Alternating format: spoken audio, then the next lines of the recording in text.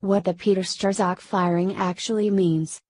On Monday, FBI agent Peter Strzok, the agent who presided over both the Hillary Clinton email investigation and the Russian election interference investigation while texting with his mistress about stopping President Trump, finally got the axe.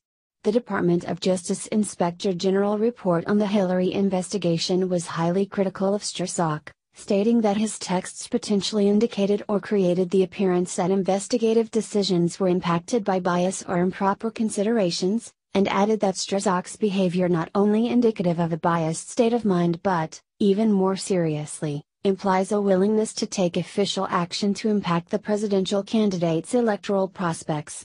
The report found that Strzok's decision to prioritize the Russia investigation over the Hillary investigation could have been biased. Under these circumstances, we did not have confidence that Strzok's decision to prioritize the Russia investigation over following up on the mid-year-related investigative lead discovered on the Weiner laptop is free from bias.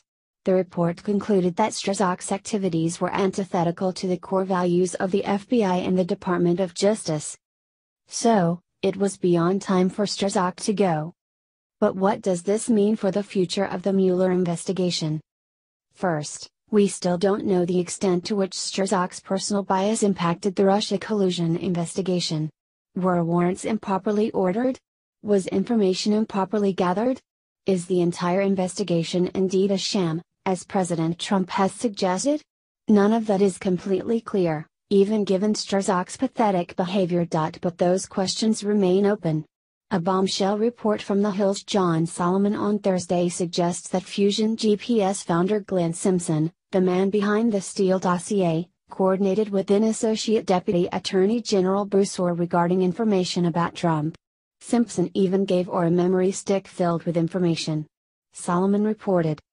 Whatever their assessment, Congress has a wide, new mandate to investigate the Simpson or Steele contacts with renewed vigor and lots of questions that did not exist just a few short weeks ago. What was on the memory stick?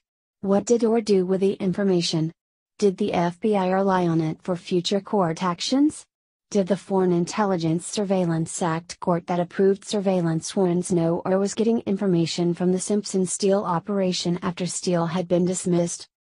How much does this impact the future of the Mueller investigation, which, after all, was initiated by the FBI's investigation into Trump foreign policy aide George Papadopoulos, even according to House Intelligence Committee Republicans? Trump isn't wrong to be suspicious of the depth of the probe, and its direction. But we'll have to wait to see whether the probe was initiated improperly, how much Strzok's bias weighed into the pursuit of information, and whether there is any underlying cause for the collusion investigation in the first place.